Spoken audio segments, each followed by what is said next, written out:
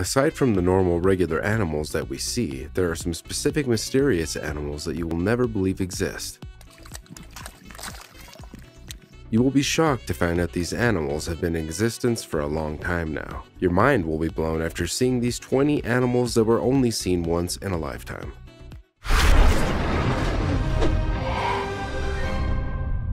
Number 20. The bizarre star-nosed mole.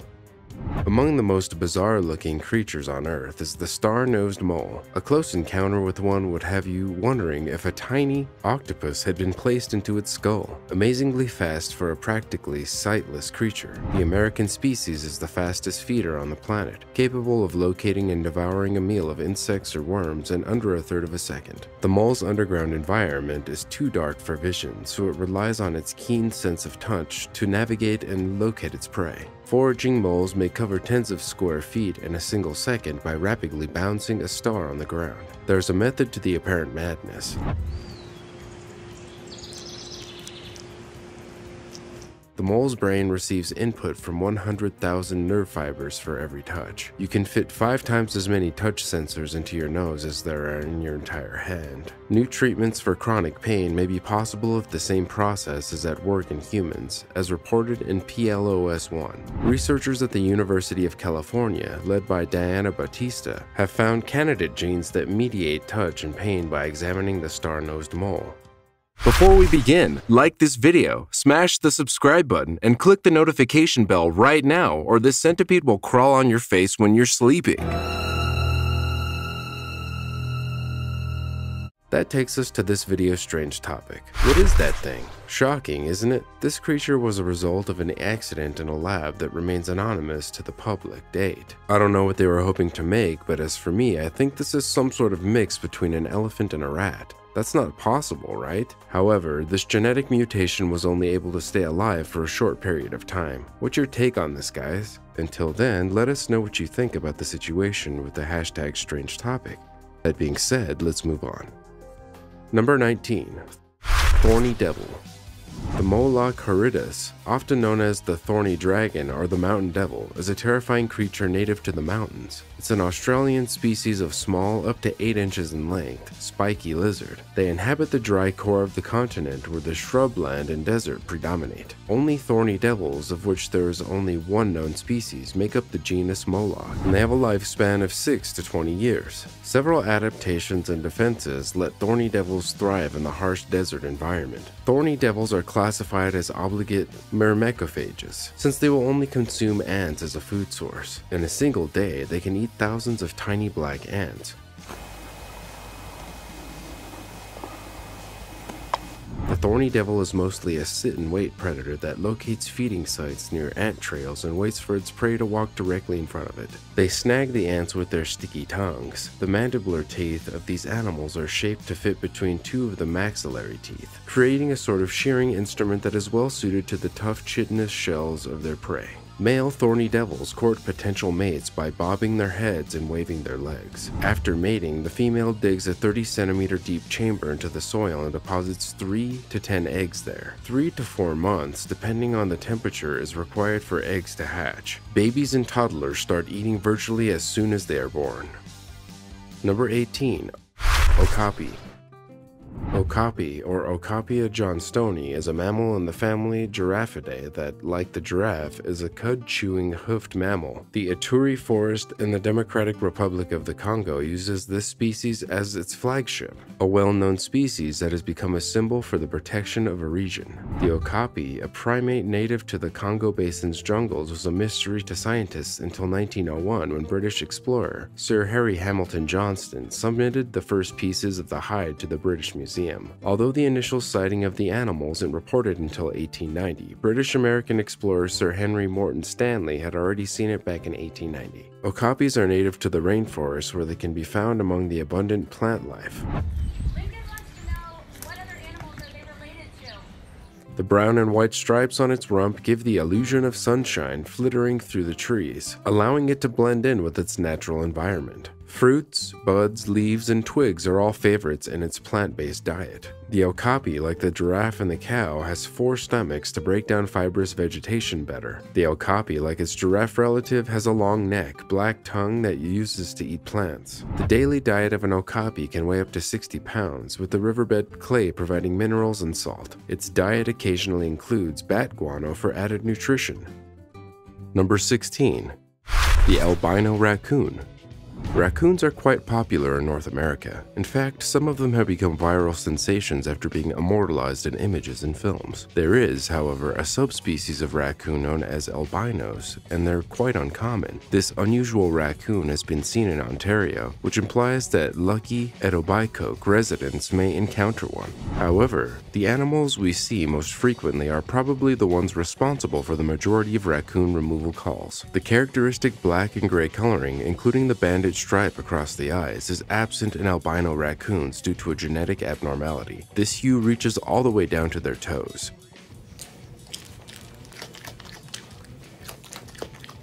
Rare as they are, most people have never seen one, although the odds of being struck by lightning are much higher than seeing an albino raccoon. Most people are unaware that such animals even exist, as the probabilities of a raccoon being born with albinism are 1 in 10,000. In fact, everyone is taken aback the first time they see an albino raccoon. Some may even mistake it for an opossum. If you come into a raccoon with white or off-white fur, you should handle it like any other raccoon. Raccoons that are albino are easily recognizable because of their distinctive white fur. Because predators are more likely to see them, this decreases their chances of survival. Number 15. Coy dog. The coy dog is a hybrid canid that resembles wolves. The phrase wolf-like canid is used to characterize the gray wolf and some of its close cousins, such as dogs, coyotes, and several types of jackals. Many wolf-like canids are more frequent than people might think, since their species are genetically similar enough to breed with one another easily. The coy dog, for instance, is occasionally mistaken for the very rare coy wolf. The coy wolf, as its name suggests, is a canid hybrid descended from coyotes and gray wolves. Also, the coy wolf is widespread, to the point where there are very few gray wolf populations in North America that do not include at least some coyote. Hush. That's enough. Despite the prevalence of coy wolves, the opposite is true for coy dogs. Although such canid hybrids have been discovered in nature, there are many factors that contribute to the rarity of coyote-dog unions in the environment. Such incompatibility can be seen in the fact that the mating seasons of the two species are opposite to one another. On top of that, coyotes and dogs don't get along well in the wild or in captivity. Number 14. Orchid mantis.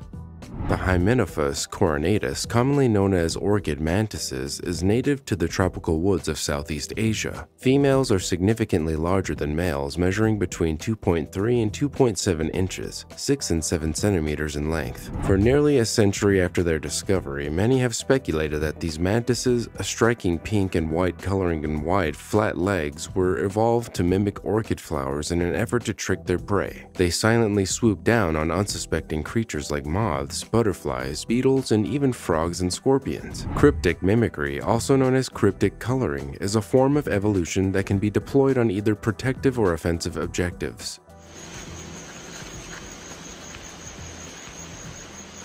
The katydid, another insect typical of the leaf-dwelling lifestyle, is also capable of this behavior. In 2014, researchers conducted a comprehensive set of field tests to learn more about the behaviors of adult female orchid mantises. It turns out they don't bother with any disguise. The orchid mantises were the most popular flower among insects. They didn't need to disguise to avoid being found by the insects. They were already heading straight for them.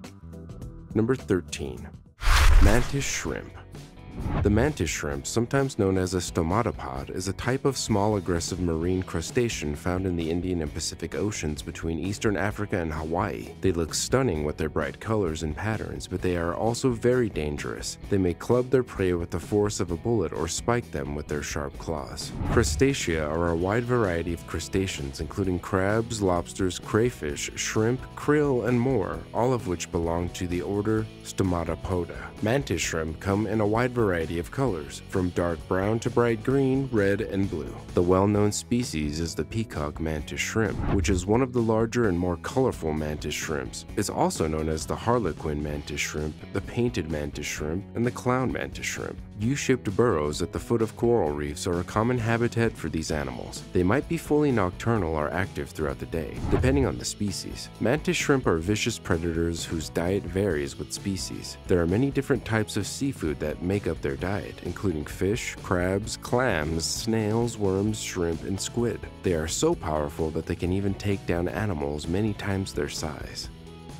Number 12. Proboscis monkey.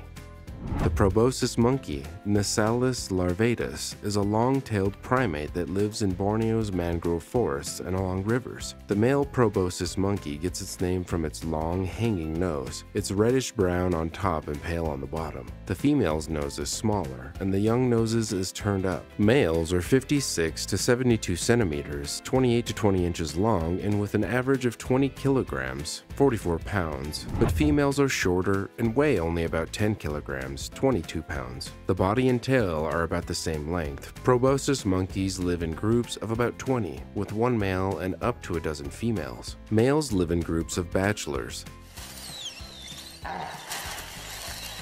The babies are born one at a time and have blue faces. The gestation period is thought to be 5 to 6 months. Proboscis monkeys wade through water standing up, which makes them unique among monkeys because they usually walk on 2 legs. They spend most of their time in trees and only go to the ground to look for food on rare occasions. They live in groups called harems. Each group has a dominant male, 2 to 7 females, and their children. At night, many different groups sleep near water. Proboscis monkeys are the best swimmers among primates. They often jump from tree branches and belly flop into the water. They have developed webbed feet and hands to help them outrun crocodiles, which are one of the main predators. Number 11. Gerenuk. The gerenuk, or Litocranius walleri, is a browsing antelope native to the lowland desert thornbush of the Horn of Africa. It's also known as Waller's gazelle. The gerenuk stands at 80 to 105 centimeters, 31 to 41 inches at the shoulder and has a weight of 28 to 52 kilograms, 62 to 114 pounds. Its coat is two-toned with a buff base and a crimson-brown saddle. The insides of its enormous ears and underbelly are also white, as are the patches on its rump and tail, chin, eye, rings, and lips. These S-shaped, strongly annulated horns grow to 32 to 44 centimeters, 13 to 17 inches, and in males only.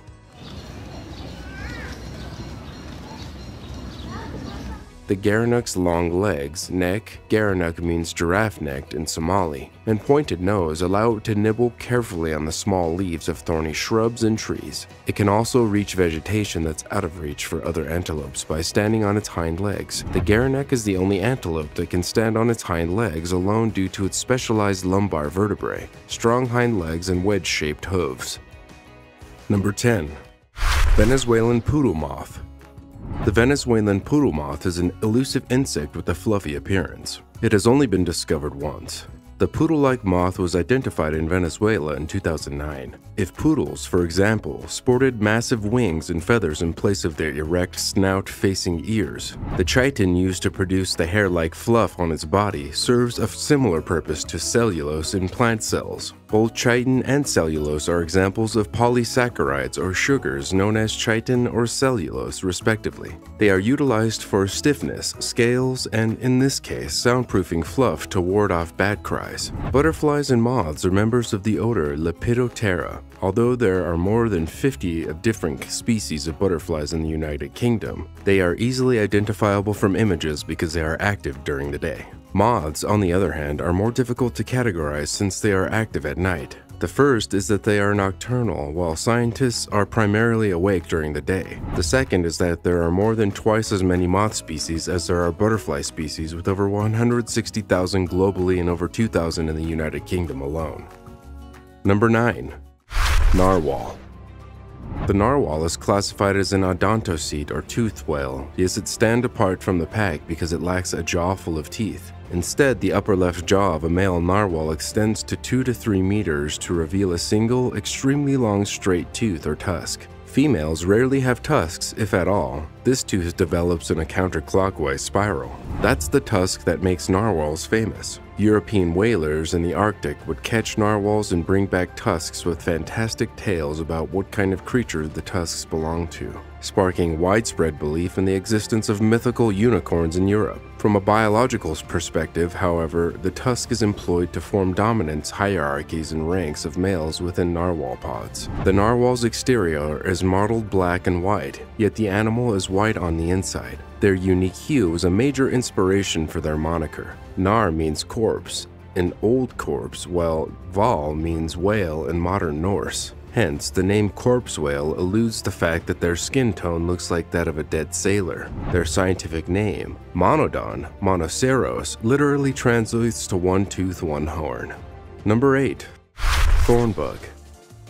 The thornbug, or Umbonia crassicornis, is a common insect of the family Membratidae and an infrequent pest of ornamental and fruit trees in southern Florida. The full-grown adult measures about 10 millimeters from head to tail, 0.39 inches. The male's pronotal horn, which is more inclined posteriorly than the female's and typically considerably extended apically, stands out as an example of the species' variability in size, color, and shape. Because it is tall, its nearly perpendicular pronotum resembles a thorn. It deters birds and other predators from trying to eat it. Adults are often green or yellow with reddish lines and brown patterns. When it comes to mating, an older male's 25 to 33 days old ability to sustain flight and physically compete against other males makes a big difference compared to a younger male's. Older guys cannot fly from tree to tree, therefore they must rely on foot travel to find ladies. Though the theories predict that if a woman has the option between a younger and an older guy, she will nearly always choose the older man. This is because older men engage in more sexual advertising and more extensive courtships. Number 7. Bizarre legless lizard has T-Rex arms. An amphisbaenian, like the lizard known as Bipes biporus, is a member of a group of reptiles that lack legs but are unexpectedly not snakes. Their relationship to other legless lizards is closer to that than to snakes. The 3 amphisbaenian species that do have legs are all members of the genus Bipes, which contains roughly 200 legless species. With their flat, digging forelimbs, they are able to sift through loose soil while burrowing. They move around by using their front limbs and undulating their entire bodies because they spend much of their time underground in shallow root beds eating insects. They only grow to a length of approximately 9 inches and have a very pale pink look. It was exciting for Ruan to uncover 2 Bipes biporus on their field expedition because the original study from the 1980s says that over 2,000 individuals collected, only 3 were found on the surface. Even though they are not particularly uncommon, the fact that they spend much of their time hidden from view makes them an intriguing and unexpected sight for visitors. However, the Agelote legless lizard is not universally adored by the people of Baja. Number 6. Soft-shelled turtle. The term soft-shelled turtle refers to any roughly 30 different species of turtles in the family Trianochidae. The skeletal architecture of the shell is diminished, and the epidermis lacks the scutes, big scales that are typical of most turtles. The heads of soft shells are long and streamlined, and their long proboscis-like snouts end in nostrils. It's not uncommon to find them buried in the ground or in waist-deep water. To breathe underwater, they extend their heads and necks to the point where their snouts are barely above the water's surface, creating a snorkel effect. It's common knowledge that all soft shells primarily feed on meat. They actively seek out and chase their prey or ambush it and kill it. A flattened body style may seem out of place on an energetic animal, yet it turns out to be great for gliding through water. Because of their powerfully webbed forefeet and rear feet, soft shells are swift swimmers. Spiny soft-shell turtles eat whatever they can fit in their mouths, which includes aquatic invertebrates, crayfish, and even fish. In order to catch prey, they will bury themselves in the mud at the bottom of a lake, leaving only their head exposed. Number 5. Dugong. Marine mammal dugong, found in the warm coastal waters of the Indian and Pacific Oceans, feeds on seagrass, is related to the manatee of the United States. Although they are most abundant in Australia, dugongs can be found all the way from Okinawa in the west to northern Australia in the east, all the way around the Indian subcontinent and all the way across the western Pacific. An adult dugong can grow to be 7 and 11 feet long, 2.2 to 3.4 meters, and 230 and 420 kilograms, 460 and 980 pounds, 500 to 925 pounds. The dugong's tail or fluke is severely knot at the end like that of whales and dolphins. There are no back limbs or noticeable neck, and the forelimbs are instead rounded flippers without claws. It has a big, bristly muzzle. The dense bristles, vibrissae, serve as sensory hairs and aid in locating, sorting, and manipulating food. Sightings of dugongs by early sailors are thought to have inspired the legends of mermaids and sirens, despite the fact that these animals are typically seen only single or in pairs. Nonetheless, it's uncommon to spot herds of 100 to 200 dugongs with a record high of 450 individuals. The maintenance of seagrass meadows at their most nutritious growth stages may be an unanticipated benefit of feeding in herds. On average, dugongs spend 1 to 4 minutes underwater, but they have been recorded staying below for 8 minutes. Number 4. Blue dragon, aka blue sea slug. The mythical blue glaucus, whose scientific name is Glaucus atlanticus, is a species of small blue sea slug. Its bright blue colors stand out and have brought it a lot of attention in recent years. There are also a number of nicknames for these colors like blue dragon, sea swallow, and blue angel. The species is very good at hiding. The blue glaucus blends in with the ocean and sky with its bright colors, but it sometimes washes up on beaches and surprises swimmers. It's thought to be both angelic and dangerous, and it's best known for eating poisonous animals and taking their poisons. The blue glaucus has something called counter shading on its body. Its back is silvery gray and its belly is dark and light blue. Its head is covered with dark blue stripes. This helps protect it from predators above and below as it floats on the water surface. The dark blue color may also help block UV rays that are bad for you. The blue glaucus also has a flattened, tapered body and 6 appendages that branch out into 84 finger-like serrata. Serrata are long, thin structures that the blue glaucus uses to sting when hunting or when it feels threatened. It also has rounded teeth that look like the serrated edge of a knife. Number 3. Scorpionfly.